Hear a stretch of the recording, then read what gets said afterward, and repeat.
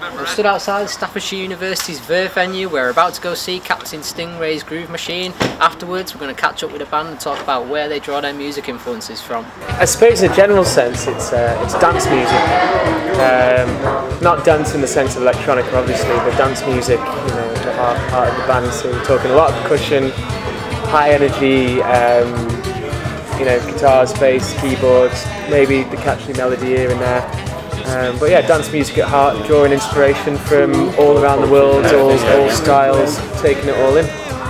I think it works really well, considering like some of our kind of specialties are like in each genre. So say like Joe is like the boss at funk, you know what I mean? And I'm like kind of that reggae or Latiny vibe, and then Guy's got his style.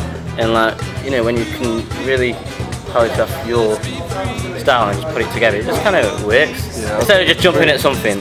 The difficulty is the fact that we have to pick a genre, and that's why you read everywhere that we're this reggae, funk, Afrobeat, Latin mashup. It's because any website you have to do a review, or you know, on your Facebook page, there's always a box that says genre, and it's like, well, you know, it's groove, isn't it? Yeah, you shouldn't put the groove machine. Yeah, the thing is, and I think we do our own thing, because sometimes even I come with my own rhythm from Africa, from where I came from, or if that's how I want to play.